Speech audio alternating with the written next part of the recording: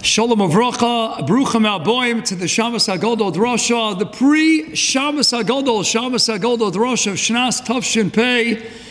I want to thank Me Umka Deliba, Me Kol Halev, and from the depths of my heart, to take a moment to thank the wonderful Schechter family, Mrs. Shoshana Schechter, her children, her grandchildren, sponsoring the Shabbos Hagadol Drashah in memory of their dear husband, father, and grandfather. Zeicha Nishmas, Le'iloi Nishmas, Rav Shol Yaakov ben Tzvi Meir, Olav Shalom. Our dear and beloved Rab Sheli Schechter, anytime I mention his name, anytime I think of him, the first image that always appears in my mind is that of a smiley, is that of a happy Rab Sheli. But he wasn't just somebody who lived with a gavaldika, miyuchadika simcha sachayim. He's someone who gave simcha to others. He's someone who lived to give simcha to so many. Belevu benefesh. He and his Eishes Chayil, Tibodu l'chaim, told the Shalom. They've done so much for the shul, for the community, for Klal Yisrael. We know he had a ticket straight to Olam Haba, Tainis Chav Beis Amin Aleph, as Rabruka heard from Eliyahu Navi when he met up with Anoshim B'Shuk, and he says, "Tell me, Eliyahu, inform me that you have a VIP pass to Olam Haba." And they said, "Inshi B'dichi." Ananu umevarchen achiru, we're Anoshim Smeichim. And we make other people happy. We pick up people's spirits. That's what Shelley was through and through. And we hope that the Divrei Torah this evening should contribute to the continuous aliyas and neshama of our dear Reb Shelley Gan Eden Shamayel Mechayel Ochayel.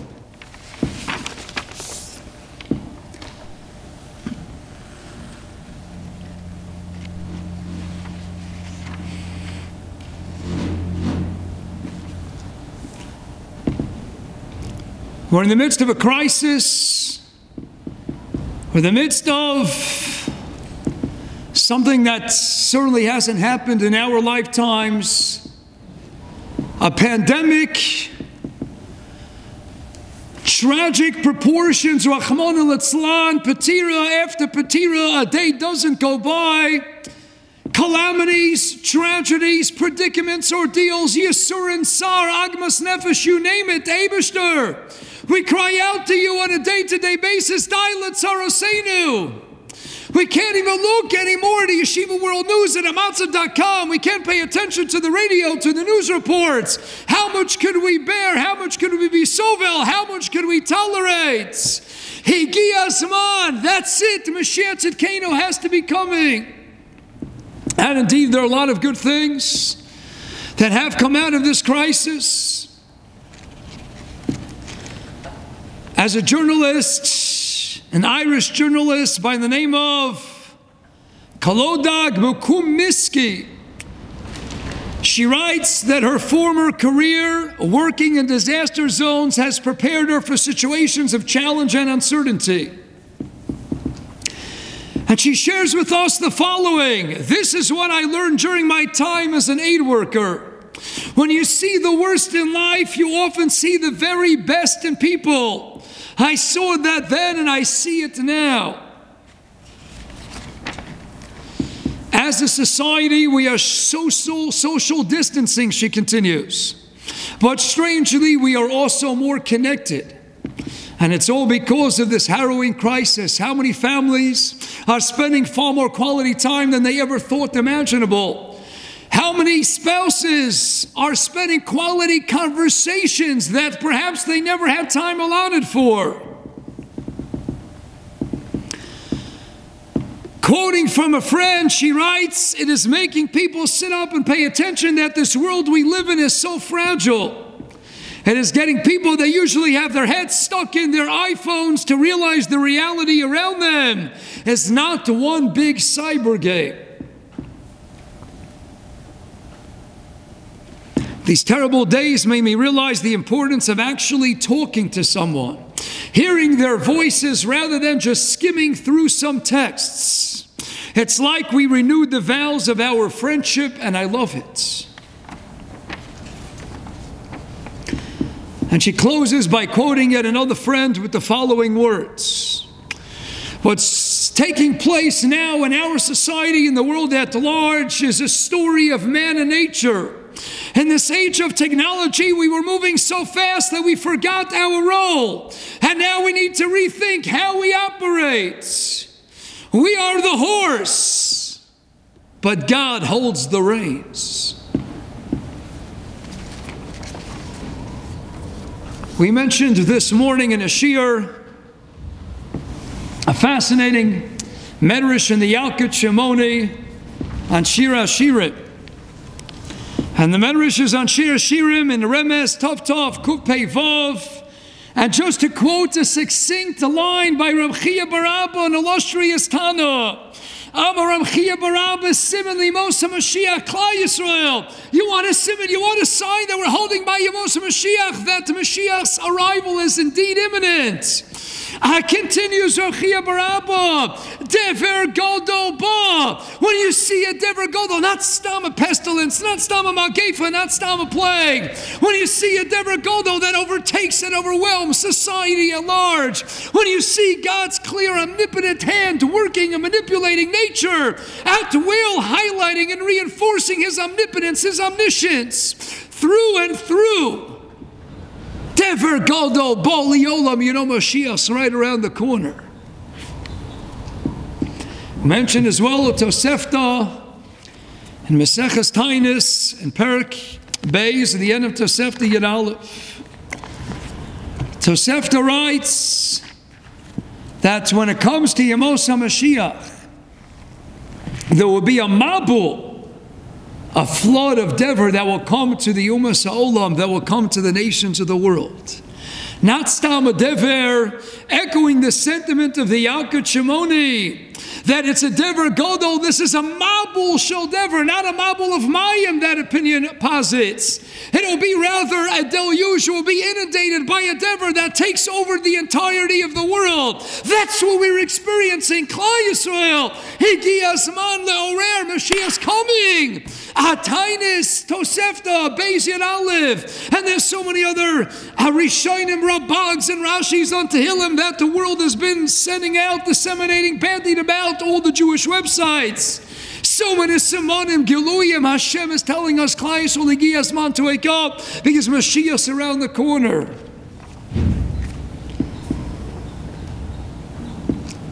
Rabbi Yisrael Meir Druk, a close Talmud and a Chavrusa of Hagon Rav Chaim Kanevsky, the Sarah Torah, the Golden Hador.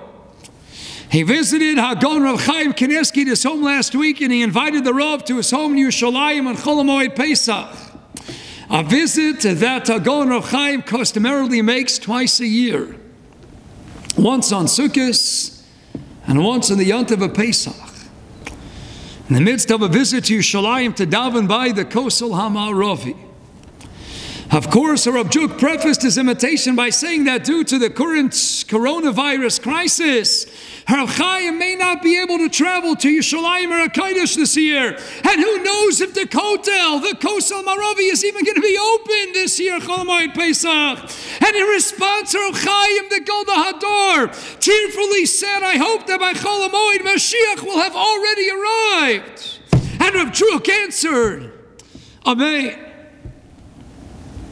Family members in the room at the time said that Rav Chaim Kanevsky became extremely emotional in the midst of such a conversation. So yes, in a sense, a lot of us become bigger and better people. But unfortunately, many amongst us are breaking down. Many amongst us are filled continuously, incessantly with Agmas Nefesh, with Tsar, with Evo, V'yogo.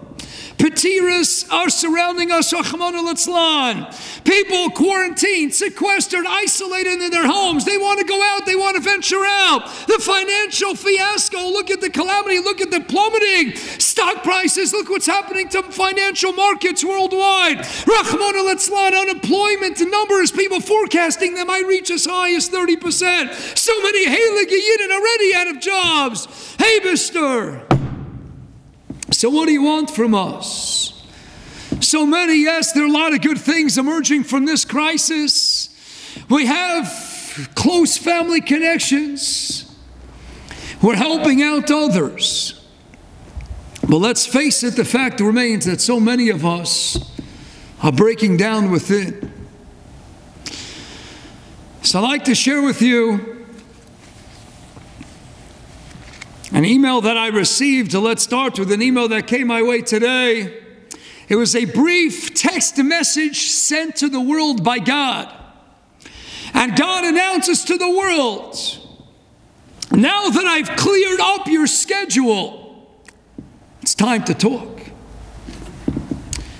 Now that I've cleared your schedule, there's not too much to do. No ball games, no Major League Baseball, no NHL hockey, no NBA, no Broadway shows, no movies outdoors, no congregating, no socializing. Fakert, on the contrary, we're mandated social distancing. We don't have the same chabura. People, you can't go out to the places, no Pesach hotels. So God says, I've cleared up your schedule. It's time to have a conversation. It's finally time to sit down and to talk to the Ribono Shalom. So I want to share with you a conversation between somebody and God. An individual writes that he turns to God, to HaKadosh Baruch Hu, and he says, hey God. And God says, hello. The individual continues, God, I'm falling apart. I can't take this crisis anymore. My sanity, I'm losing it. God, I'm thinking like I'm going to have a nervous breakdown. What should I do? Can you please put me back together again? And God says, I would rather not. Why?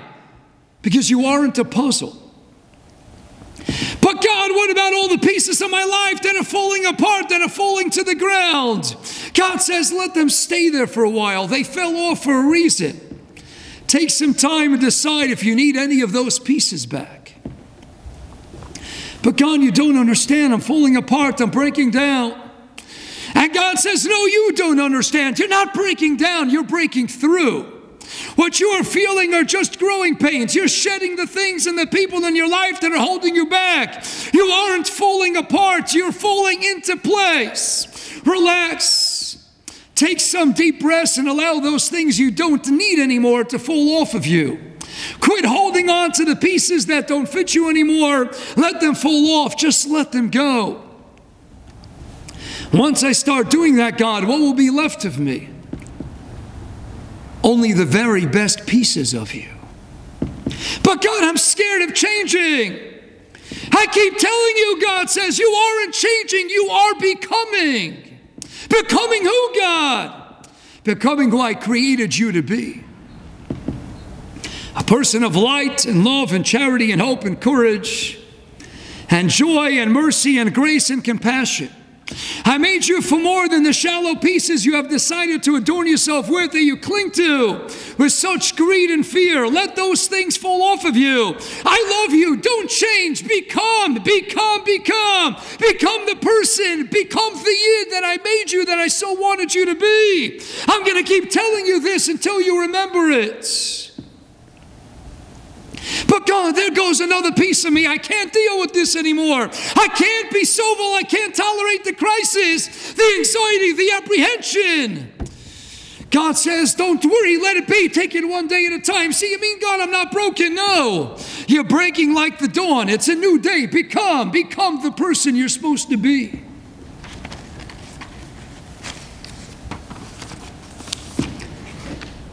Klal Yisrael, this is a time of rebirth. It's a time, Klal Yisrael, when we have to prepare in the midst of this crisis. Don't wait until it's over and Be'ez Hashem Yisparach, it should end mighty quickly. This is a time we have to ruminate, we have to contemplate. What's going to be post-corona? Higi Asman, right here and right now. To make sure that we have the preparations in place to press that restart button when this crisis leaves us behind. This is a time, Klal Yisrael, we have to think of rebirth, because after a corona crisis, after Hashem Yisparach has turned this world upside down, Olam Hafach Re'isa, you cannot emerge the same person. This crisis, this predicament must compel each and every one of us to become another person in Ish Acher. I have to emerge a Bria Chadosh. I have to undergo a metaphorical rebirth. I can't be the same person post-corona that I was pre-corona.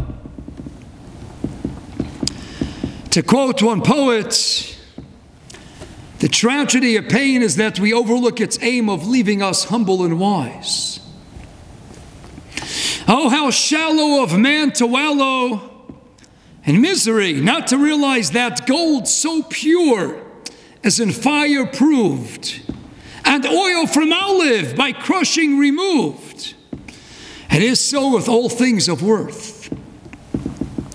So differ from the rest, be strong in life's test, and make of ordeal rebirth. Differ from the rest. Be strong, Klal Yisrael, in life's test. Be ever strong, Klal Yisrael, in this test of a Corona Nisayan. And make of your ordeal, make of our ordeal rebirth. Emerge a different person, emerge a better person. So how do we do that?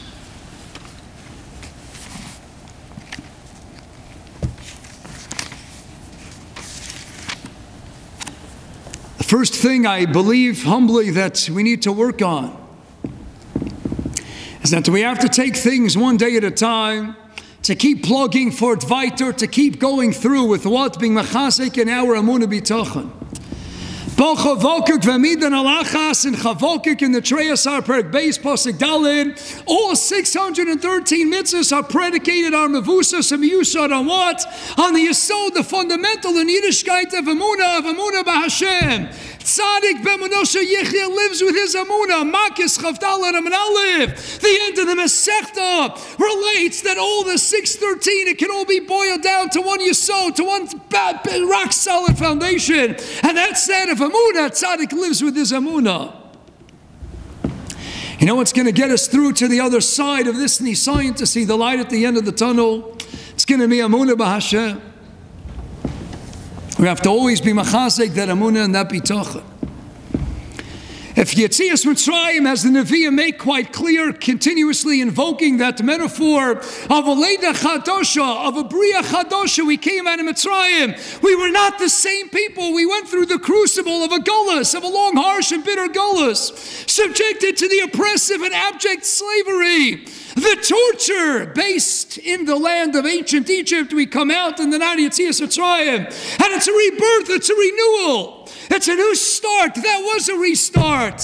How we come out, and the Medrash Rabbi says that one of the primary reasons, the schus that we had to get out, was Emunah. Who got out? Those who possessed Emunah Hashem. And then we made our way to the threshold of Yam Suf. And the Mitzvah Morhadun Arteil, the Sheish Miyosrecha Bachur. And we got to the Yam, and we had this formidable sea in front of us. We had the quite indignant Egyptians so close behind us. And Klal Yisrael says, Moshe, something, we need help. And writes the Torah Kedosha, the first pasuk of the third Aliyah in Beshalach. Vayom Hashem Moshe ma titzak elai. What are you doing davening to me? Daber b'nei Yisrael v'Yisrael. Speak to Klal Yisrael and tell them what? Go forward, just march onward.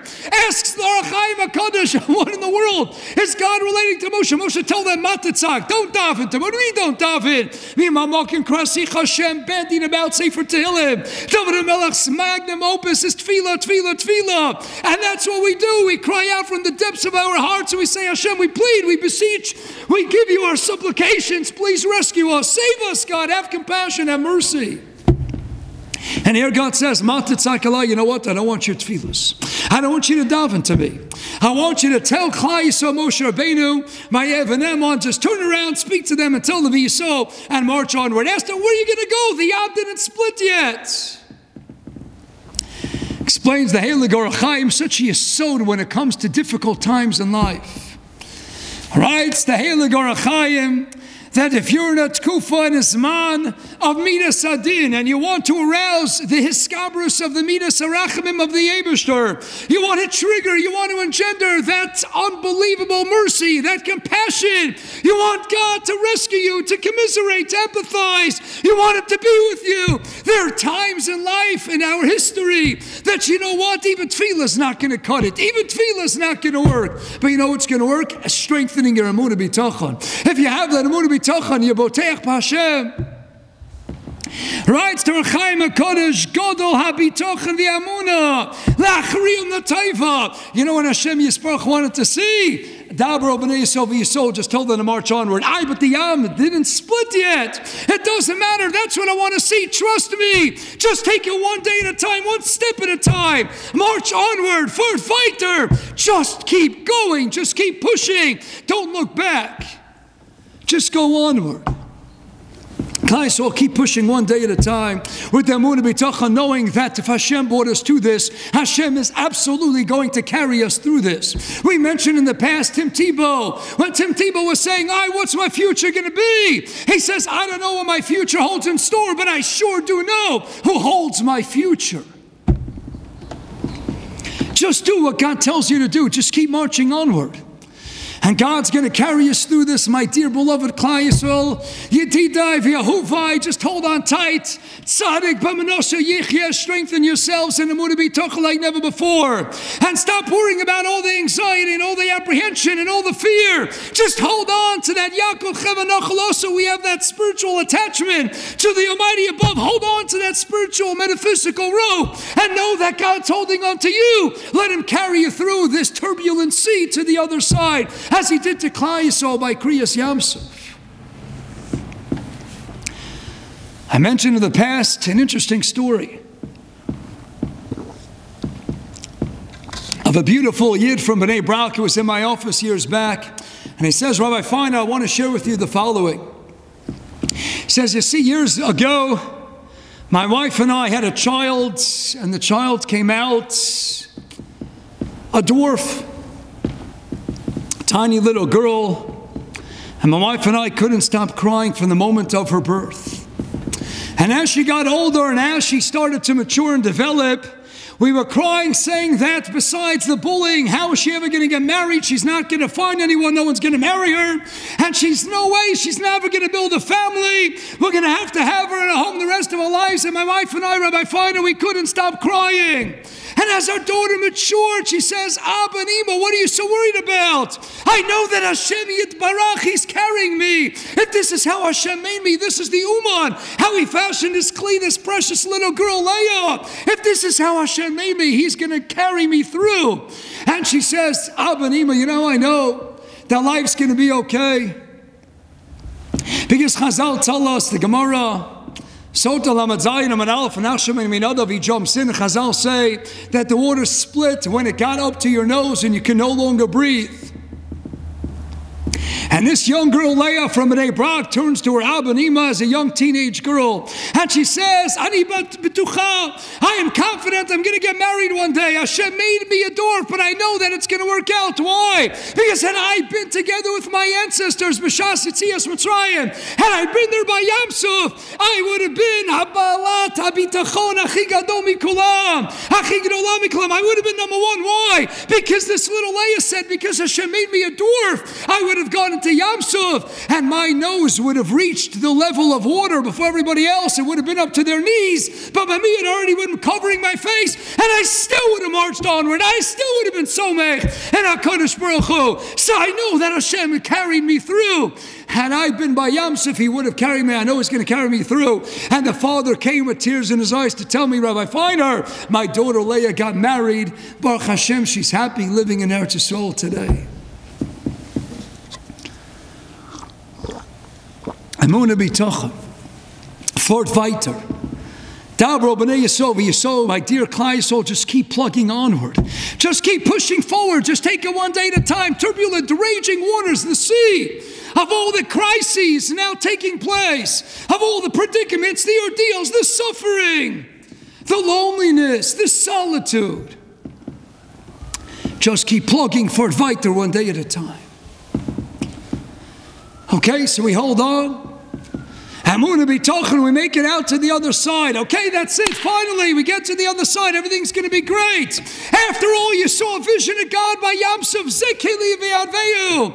And the Mechilta writes in Mishalach Rosso, Shivcha Alayam, Mashalo Ro Yecheska Mabuzi Yishar Nevi'im. That means everybody, even the lowly maidservant, everybody witnessed, they experienced a vision of godliness. They encountered a rendezvous with the divine like never before in history.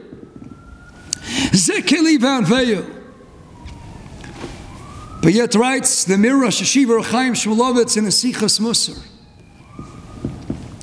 if Klal Yisrael changed by all that transpired at Yam Suf, then why would Chazal still refer to the lowly maidservant as just that?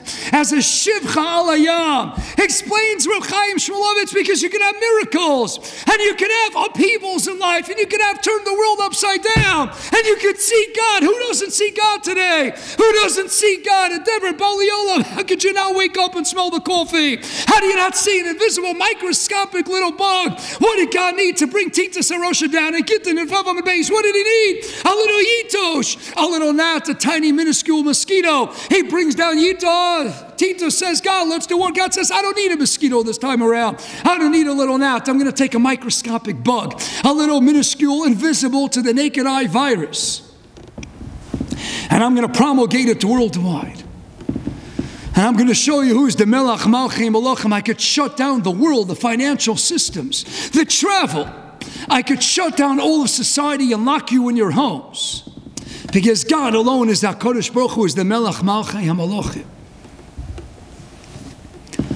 HaKadosh Baruch Hu says, I'm in charge.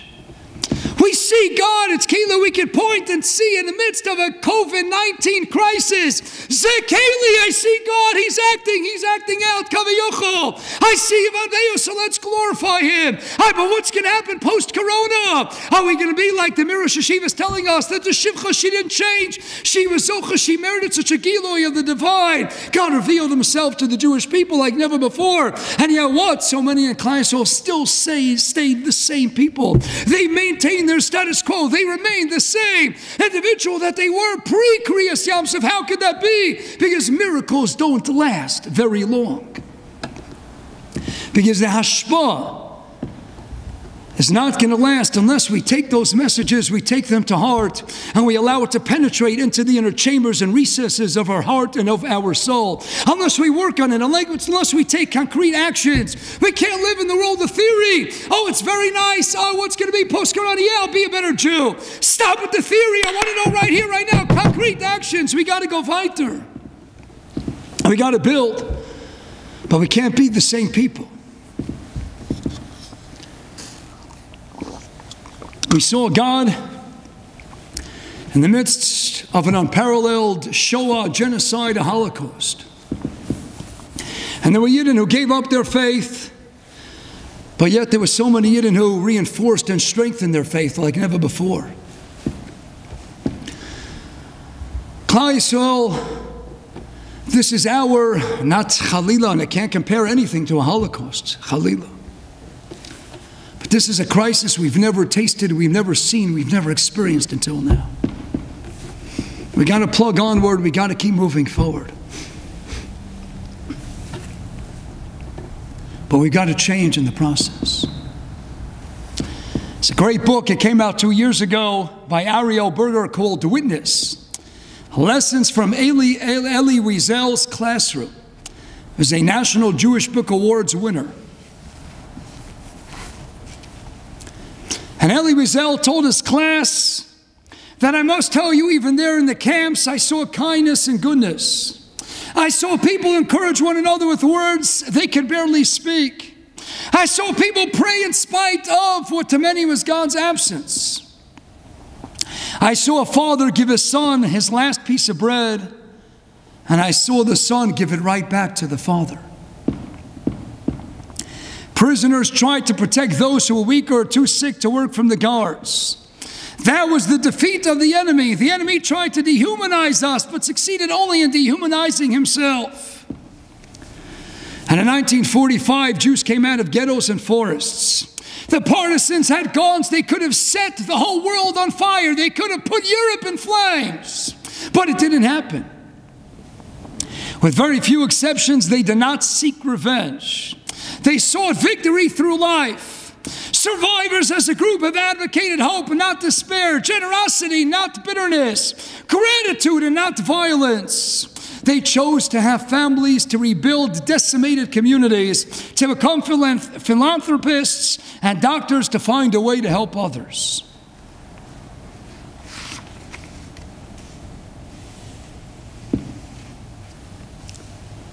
so many people became heroes in the midst of the Holocaust. And in the aftermath of the Holocaust, some people lost their faith and some people